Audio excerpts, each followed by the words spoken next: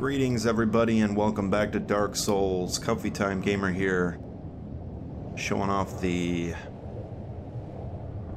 retexture of the Caduceus Kite Shield. Actually a pretty sweet shield. I can praise it, yo.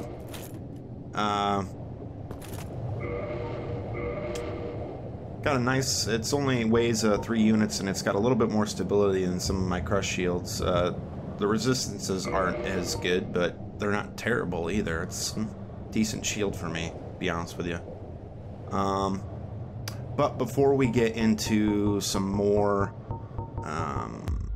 Demon's Ruins, I wanted to show this. This is actually recorded. I was expecting you. This place is truly magnificent, more than expected. As promised, I shall share the new sorceries with you and the secret of Scythe's immortality. This was actually recorded before I even went to Demon Ruins. The secret of Scythe's immortality. If you have fought him and were imprisoned, you must know that Scythe is a true undead, different from ourselves. His wounds close promptly, and no mortal blow affects him, granting true insulation from death. His wounds close promptly, and no mortal blow affects him, granting true insulation from death. It is an effect of the primordial crystal, a sacred treasure pillaged by Scythe when he turned upon the ancient dragons. So only by destroying the primordial crystal can you so much as scratch his hide. And it so happens the primordial crystal is in the inner garden of these very archives, the Crystal Forest. The tomes stored in these archives are truly magnificent, a great pool of knowledge, the fruits of superior wisdom and an unquenchable desire for the truth. Some would say Scythe had an unsound fixation. But his work is a beautiful, invaluable resource. All progress demands sacrifice, and I certainly bear no antipathy for that wonderful, scaleless beast. Very, very, The tomes stored in a great... very interesting dialogue from Big Hat Logan here. Yeah. Logan's desire for knowledge is, to me, blinding him to the injustice that's going on here. I mean, he's completely overlooking the whole, you know, kidnapping of maidens thing to because he's just, you know, gushing over Scythe's store of knowledge here. But he does have some sweet spells. I think I pick up Crystal Spell. Anyway, like I said, this was recorded before I went to Demon Ruins, and I actually did venture out into the courtyard and into the very beginning of the Crystal Garden, or whatever the fuck it's called. I'd been spending so much time in the Duke's Archives. As soon as I found out that it was another platforming type area with fighting golems, and after I fell off a couple times, I just was not in the mood to take that area on at the time. So that's when the whole that's when I started the whole, what, 2-3 parts ago, the area of the knowledge here is limitless. I would absorb it, then share it with you. Checking out Demon's Ruins and then trying to find the path to Lost Izalith. So I just wanted to show this to you though, because I did see this part and hear this dialogue. You really are very diligent. Oh, I understand. We are in the midst of a revolution.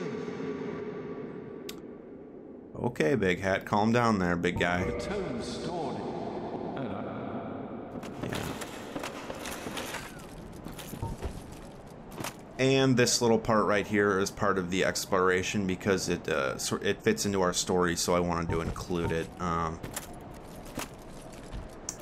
This crystal golem, which you can actually, I mean, the last crystal golem we ran into had Dusk imprisoned in it, so I was kind of curious of who's in it.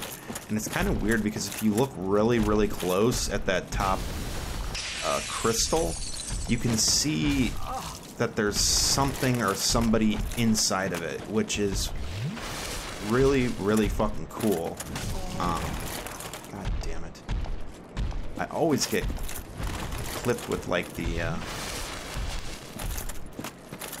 end pixel of that attack. Anyway. First I thought this was Siegmeyer, but it is not.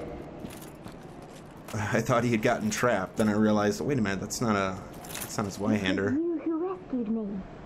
Why, thank you. I am Sieglind of Katarina. I don't know how I ended up in that crystal. It wasn't terrible in there, but I could hardly move. I must think of some way to repay you. Oh, have you seen my father? You wouldn't miss him. A suit of armor just like mine. Thank goodness. I knew he was here somewhere. Well then, now I must find him. Thanks again, truly.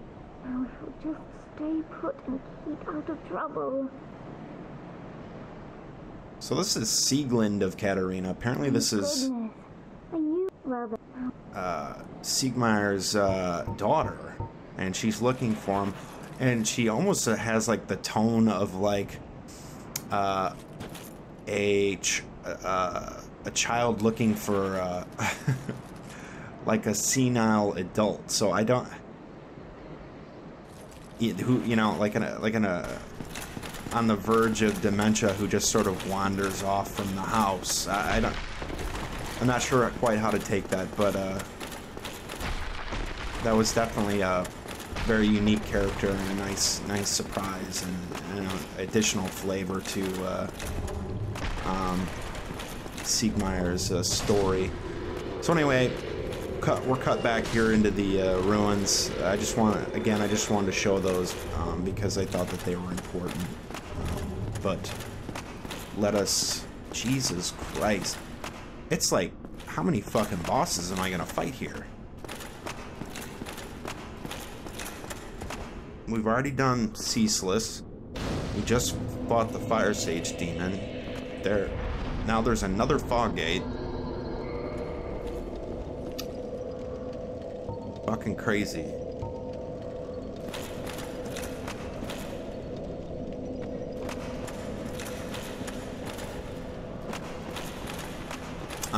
So obviously we're back to post commentary. So this will be the Centipede demon fight, or yeah, he is a demon. Yeah, Centipede demon.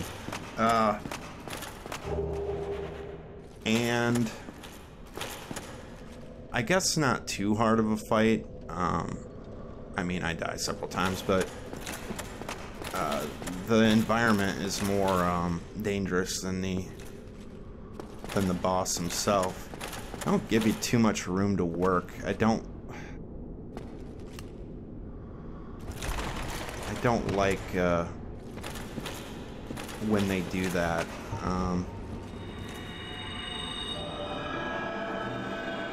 But you know, whatever. Like the Capra Demon, that was pretty shitty of them to put you in that shoebox. Fire Sage with all of the Fire Sage room wasn't actually too bad. It's just that there's so much environmental shit that gets in your way that can hinder your movement and give you some cheap deaths. But I wasn't exactly fighting him that great anyway. But got the job done. Solaire, buddy, let's do this, man. Praise it. Come on.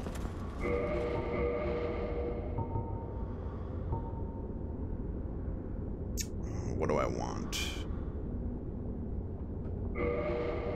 Should I just stick with this? I don't know what sort of damage this guy's gonna do. Everything down here is fucking fire, so I mean, I don't know.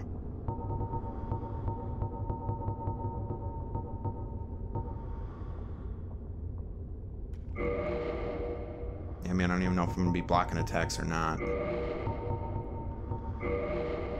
Fuck it. Let's get the stamina going.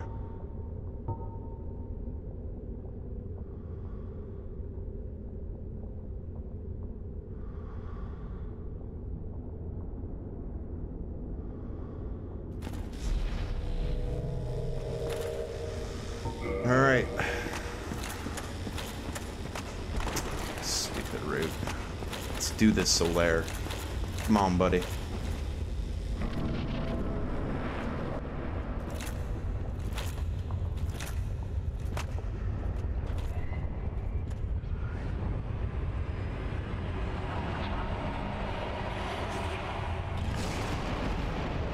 There's that fucking thing. I love how that thing was there the whole time. I mean, I even made a comment about it. I was like, is this thing fucking alive? It was just a weirdly placed thing. If they were, you know, gonna be, if it was, because it was statuesque, you know, it's like it was made out of stone, but apparently it's alive. I actually really like how this boss looks. I love his, like, centipede arms.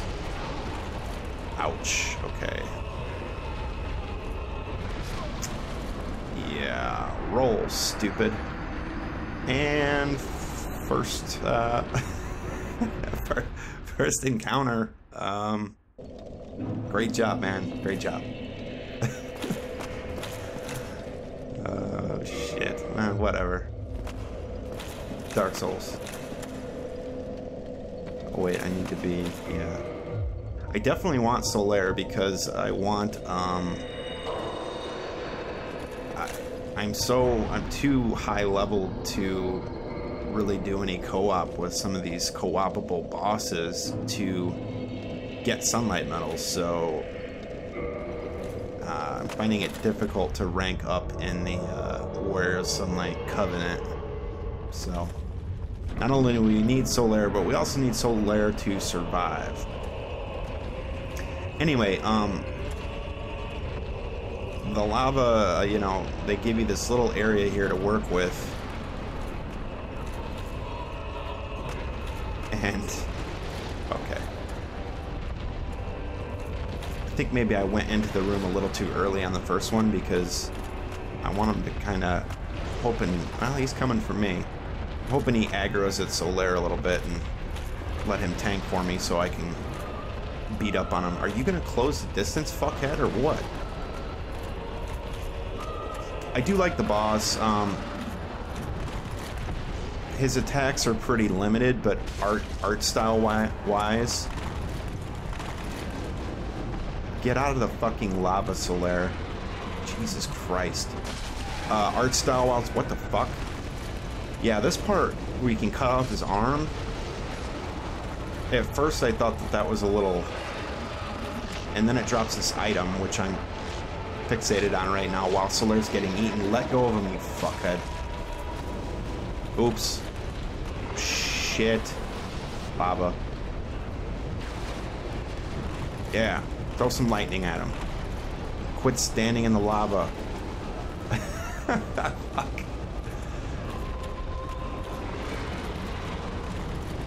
Yeah, so this confined area here also leads to some really shitty camera angles. I don't know, it's...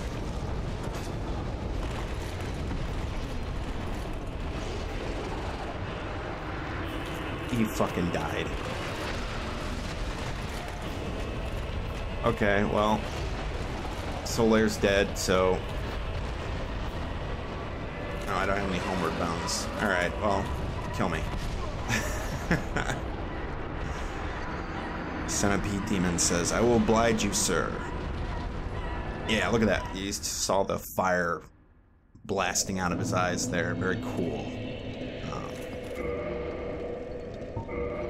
What are you gonna do? Yeah, I like the boss itself. His attack set is a little, you know, pretty simplistic. But definitely looks cool. It's my kind of boss. I love these, you know, this... I find centipedes creepy anyway, you know, like, so... Yeah. Come on, man. Get closer. There we go. Come on, come on, come on, come on.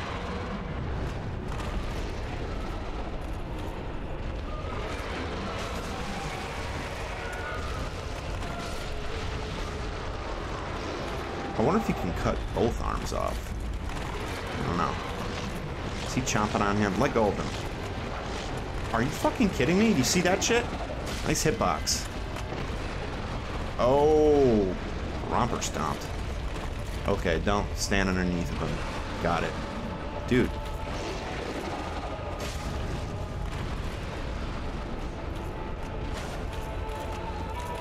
You'll see what I mean about the, I should have used sunlight blade instead, but whatever. The camera angle starts getting a little crazy here, and I just compensate by hacking my way. Hack, hack, hack, hack.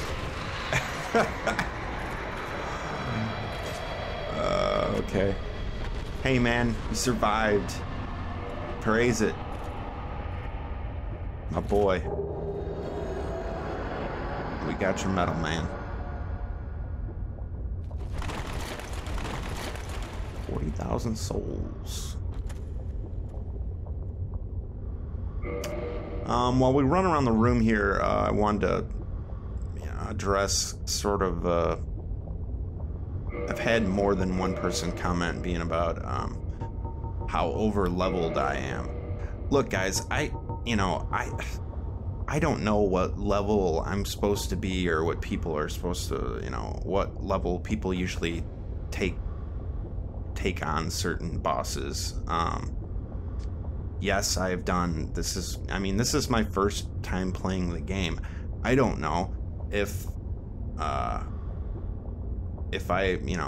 obviously I've over-farmed in a lot of time. I've spent hours and hours and hours and hours farming. As soon as I would get an ember and then find a place where I would find a drop, I would spend hours farming to maximize my gear and weapon. I don't know, that's just sort of how I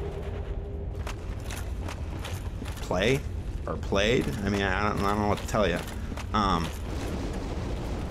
So as far as being over leveled, my apologies for that. You can write it off to being new to the Souls series.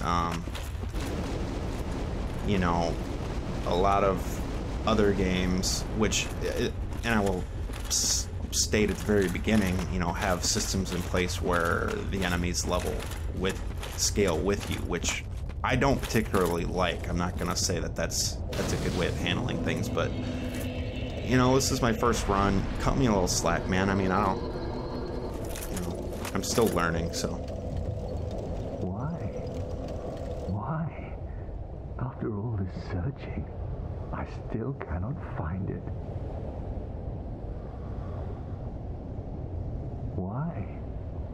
Why? After all this searching, I still cannot find it. Oh man, cheer up, Solaire. Come on, man. It's very interesting. Come on, man, praise it, bud.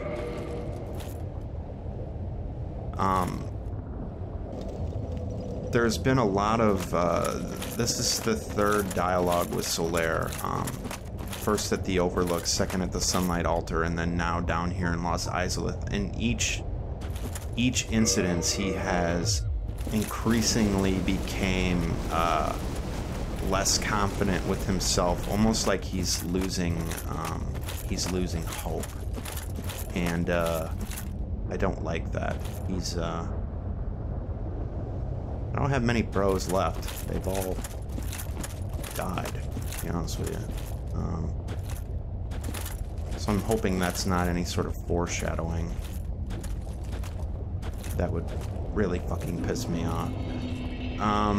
Finally we make it to Lost Izalith proper. I should say the outskirts of Lost Izalith. And it's really an interesting looking area. And it looks very I can't think of what country. Maybe in South America. I can't think of the particular civilization or culture, but those ziggurat-looking structures are... I don't know if the creators took that from...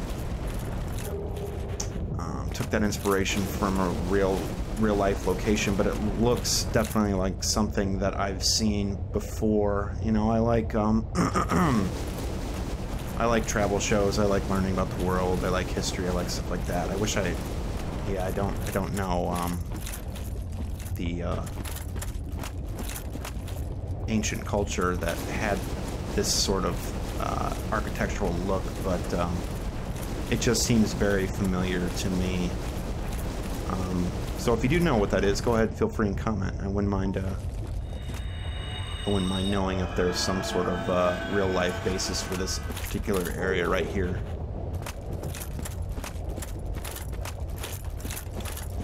Loving this fucking charred ring, man.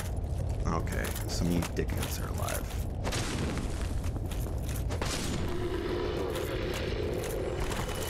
These enemies are...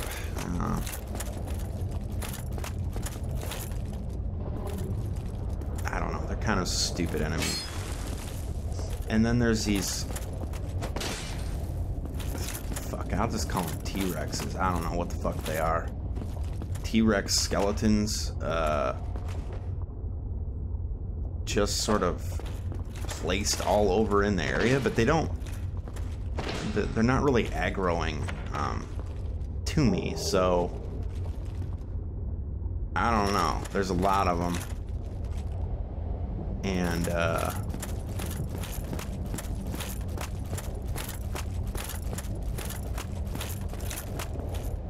don't know, I might fuck around with them off camera, but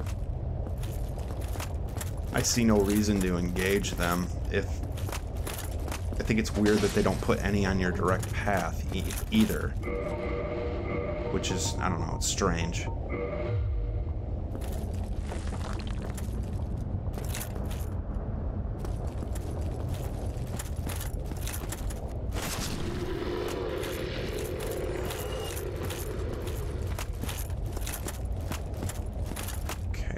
Double leveled one here. I mean, I'm even getting fairly... You're fairly close to that one right there, and he doesn't even give a fuck. I don't know. Weird looking enemy.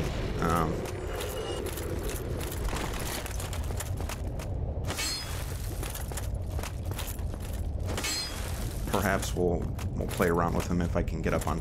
Well, you can, I saw a path up, but... What about you? Oh. Oh shit, bonfire.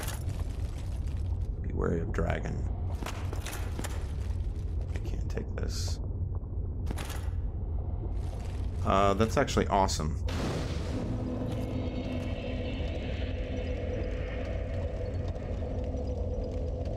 I bet a lot of people miss this.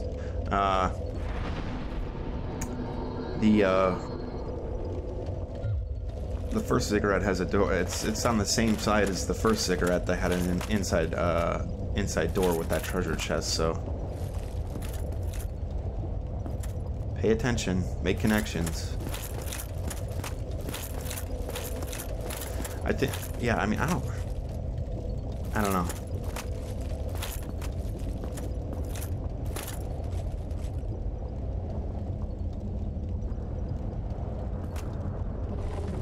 I really like the look of this area. I don't like these... Oh, okay.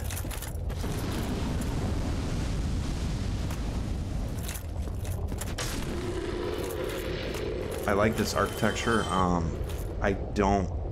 Ooh, there's treasures over there. Okay. I don't particularly like when I see copy-pasted enemies, which they have obviously done here. They also did it with that whole slew of Taurus demons after you're able to access that bottom area after defeating Ceaseless Discharge.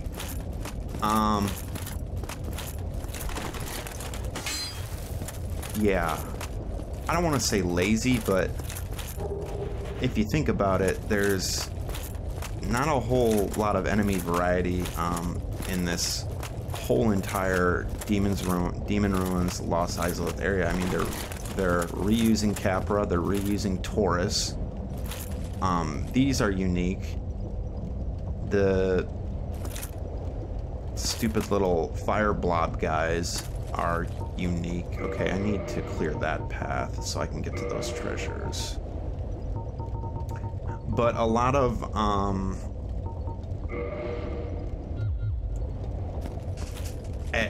a lot of copy paste, which I don't particularly like. I think it really detracts from the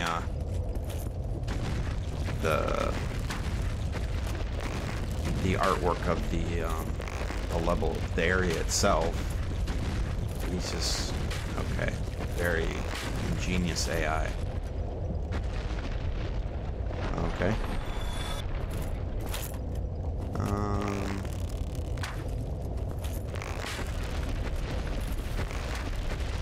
Oh. Can you get me up here?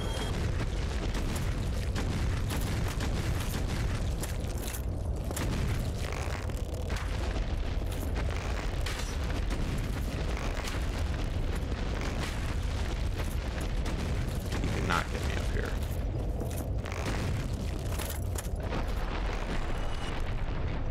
They're not really dropping anything either. It just looks, I mean, if you look out over there, it just looks messy and stupid. It really does. It looks messy and stupid and lazy. And I hate to say that because, you know, I really have been enjoying this game. I still am. It's just, I don't know. I know that there's a lot of cut content to this game. I know that there was production deadline concerns. I mean, the whole Oscar Astora thing, which was a really could have been a really cool key concept to the game, was completely cut.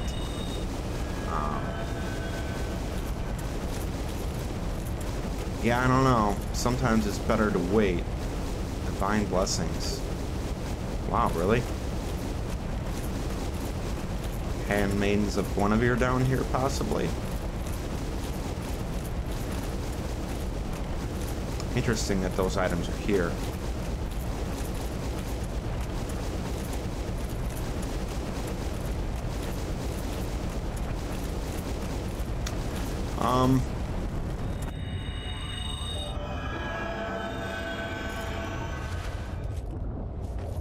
This part's going to be right around 30 minutes. I think I'll take the last little minute here to talk about actually what Logan, some of the stuff that Logan was saying about Scythe and the primordial crystal. That's obviously why we couldn't do anything in that sort of a fake boss room. You're expected to kind of confirm that you're expected to die there. So obviously we need to get into the inner sanctum there inside the crystal garden or whatever the hell it's called, and deal with him down there. But he has some sort of crystal that he stole from his dragonkin that is keeping him, that I guess is keeping him immortal, which is sort of weird because trying to find out where I need to go here, guys. Which is kind of weird because I thought it was their scales that is what gave them their immortality. And Scythe without his scales was not immortal. I don't know. But obviously they also have some sort of primordial crystal that also grants immortality, which, big fucking shocker. That's, you know, Scythe's really into crystals. Now we, you know, I guess that makes sense now. Yeah. We're just about out of time here, guys. We're getting into lost Izalith, the internal part of it. And I think we're going to cut away right up here. As always, feel free to like, subscribe, comment, and we'll pick up here in the next part, guys. Thanks for watching.